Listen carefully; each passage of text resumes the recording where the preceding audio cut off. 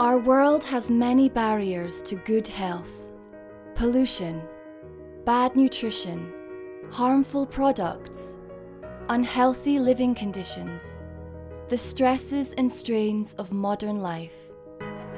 Promoting health is about empowering everyone to take charge of their health by giving them the information needed to make healthy choices. It's about governments considering the health implications of their decisions so no one is left behind.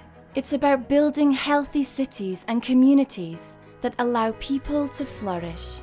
And it's about working together to end poverty and hunger. In Shanghai this November, world leaders gather to harness the power of health to help achieve the Sustainable Development Goals. Promoting health. It's a matter of health for all and all for health.